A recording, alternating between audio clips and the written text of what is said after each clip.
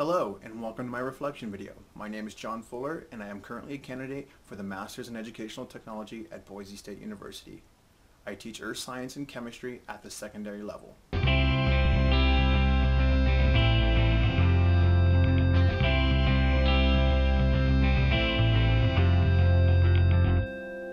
People often ask me, why did you choose a degree in educational technology? Well, the simple answer is, I love teaching and I love technology. But the convoluted answer isn't quite so simple. You see, technology is what separates the haves from the have-nots, the achievers from the non-achievers. So by infusing more technology into our instruction, we can hope to motivate more students. We can facilitate the knowledge and skills necessary to help students succeed. To quote a famous saying by Ignacio Estrada, if a child can't learn the way we teach, maybe we should teach the way they learn. And one language I know my students speak is the language of technology.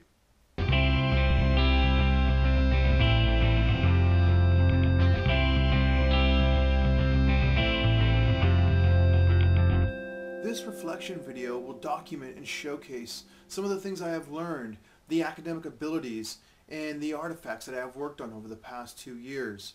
All of my classes in the EdTech program were fantastic. I learned something of value in each and every one of them. Because of the MET program, I now possess the skills and knowledge necessary to develop a site or district technology use plan. I can create engaging websites. I can evaluate the effectiveness of a particular program or unit of instruction. My objectives have become more concise and easier to assess. Images and graphics are now designed with clarity and less ambiguity. My presentations have become easier to interpret and understand for greater efficiency. I can design engaging animations with step-by-step explanations. For the next few minutes, I am going to reveal the artifacts that I feel were the most significant and meaningful to me over the past 2 years. These artifacts and works of instruction reflect who I am and what I got out of the MET program. I truly hope that you enjoy viewing these artifacts because I know I have truly enjoyed creating them.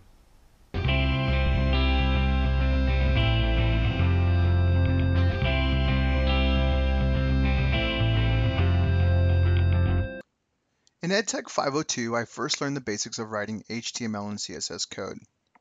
Proficiency in code has allowed me to create educational websites with a professional appearance. However, websites are meaningless unless they are designed in a way that facilitates learning. What this class really taught me was not just how to design websites, but how to make these websites academically engaging by embedding text, video, concept maps, Google Maps, and even grading rubrics. Let's take a look at one such artifact I crafted in EdTech 502. This artifact is a web quest in the life cycle of stars. For design purposes, I worked with a web template to help me design this activity. In this particular web quest, students are required to read up on and research the life cycle of stars through a 5-step procedure that involves an introduction, task, research and writing, evaluation, and conclusion. In the introduction section, students are introduced to the topic and several guiding questions. After this, students will begin the task of writing. The task portion of the web quest describes how to go about the research and writing process. Once students are ready, they can begin the research process by clicking on the research link or section of the assignment. Students will spend the majority of the time in the research portion. Here, students can read up on and conduct a thorough investigation on the life cycle of stars by clicking on the various links and videos provided. Once students have investigated the topic, they can reflect upon what they learned by writing the article.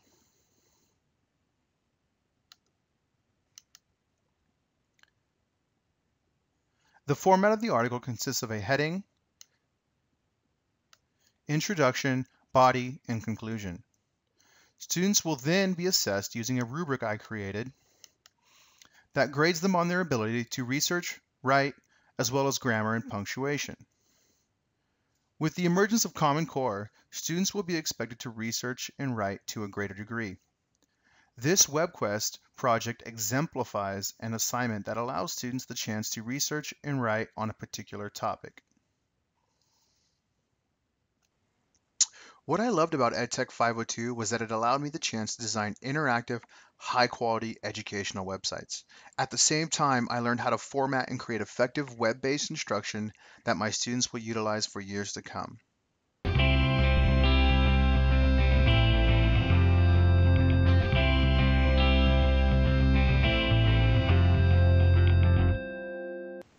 In EdTech 506, Graphic Design for Learning, we explored the theory behind graphic design and the principles that dictate this field. Once again, I love this course because it allowed me to express my thoughts and ideas on a digital canvas. Graphic images and diagrams are an important way to facilitate the learning process. If not designed properly, these diagrams and images can impede the learning process and how our minds perceive these images. Our culminating project was a website and a unit of instruction that taught students about wind. To be consistent, you will notice similar design principles applied to each graphic throughout the website. Let's examine some of the graphics that I have designed and the justification for their use. This is our culminating project on wind.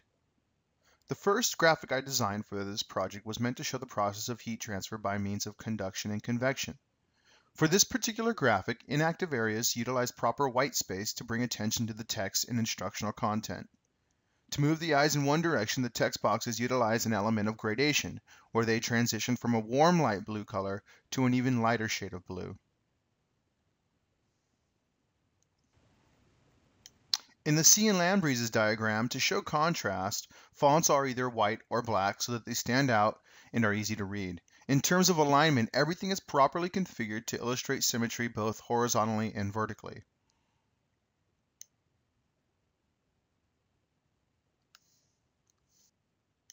In the uneven heating graphic, to illustrate solar intensity, I used the transparency effect to show that the sun's rays are more stronger at the equator and more spread out at the poles. Notice the principle of repetition is used on both sides of the equator. In other words, each solar ray repeats itself in an identical manner and is also properly aligned. The use of color is also evident down below. Blue and red was used to show both hot and cold temperatures. In my final global wind graphic, aside from the principles previously mentioned, another element of design utilized was proximity. Each text box here is in proper proximity to the associated wind system. Arrows were also used to exaggerate the use of proximity. A key was also used for clarity. In science, one cannot overstate the importance of diagrams to illustrate a complicated or complex process. Before this class, I was designing my own graphics and diagrams in ignorance, not realizing they could have been designed in a way that maximizes learning. As a result of this class, and considering all that I have learned, I have gone back over the past year and modified every graphic in my curriculum so that they are in agreement with design principles such as CARP, contrast, alignment, proximity, and repetition, or color, typography, and white space, to name a few. This way, my students will learn in the most straightforward, clear-cut manner possible when viewing static diagrams and images.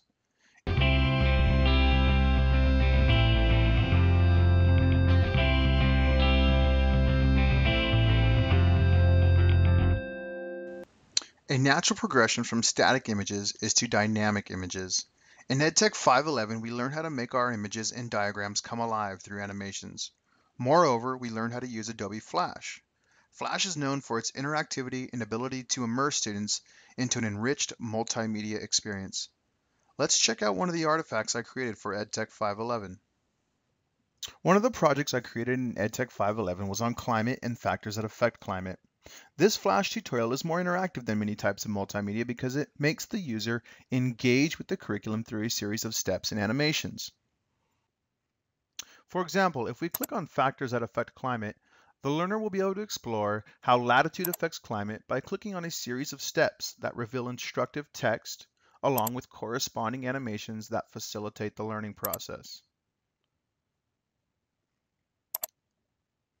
The learner can also investigate how elevation affects climate by selecting steps 1 through 5.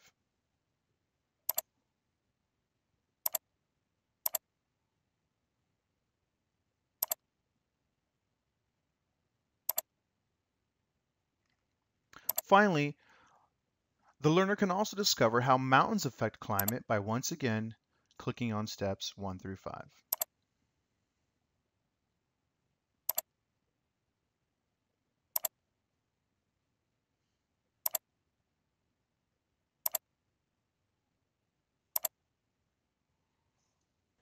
As a result of EdTech 511, I could now make static images like those often found in textbooks and PowerPoint presentations come to life through animations. It is through animations that complex processes and procedures become easier to interpret, especially when they are broken down into simple, uncomplicated steps. I would also like to mention that many of the graphics contained in my classroom presentations have now become animated for greater clarity and understanding. Since EdTech 511, I have also created several simulations and tutorials used in my own class where students interact with and tackle difficult concepts and problems in an engaging, stimulating learning environment.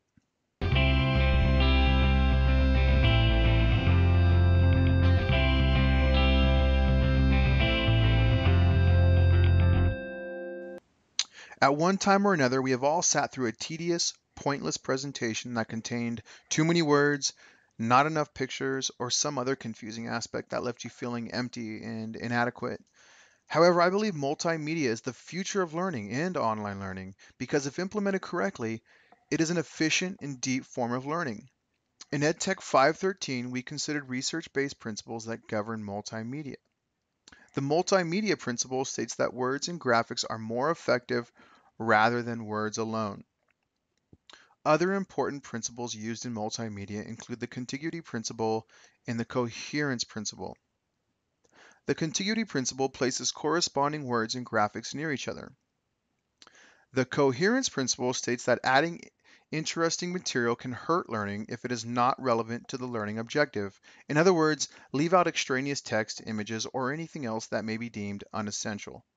Let us take a look at one such project I created in EdTech 513 that best illustrates the principles previously mentioned. The artifact I chose to best illustrate these principles is a Google presentation on the sun's life cycle.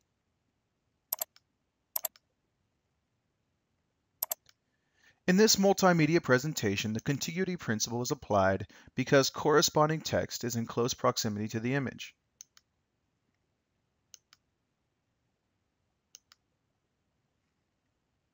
Finally, only text pertinent to the learning objectives is displayed. Nothing more, nothing less.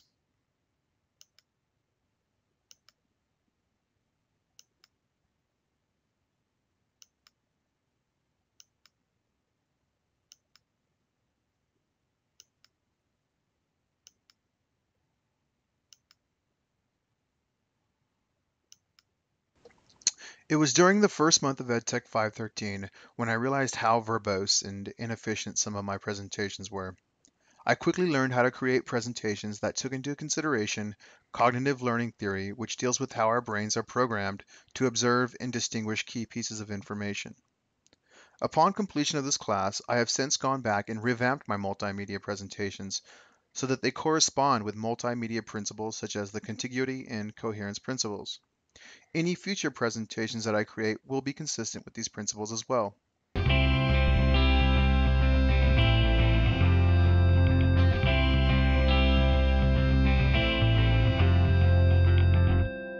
In retrospect, I really can't say enough positive things from the education I have experienced over the past 2 years. The Masters in Educational Technology program has tremendously impacted the way I deliver and conduct instruction. It has reshaped my thinking towards technology and its role in education and within our own school district. Whether it's through engaging websites, clear-cut diagrams, animations, or even effective multimedia presentations, both me and my students have become enriched in so many ways. One thing I know I can say is that I have worked hard over the prior 2 years and matured as a professional educator. This e-portfolio and video is both a testament and a superb reflection of this. With that, I bid you farewell and good tidings.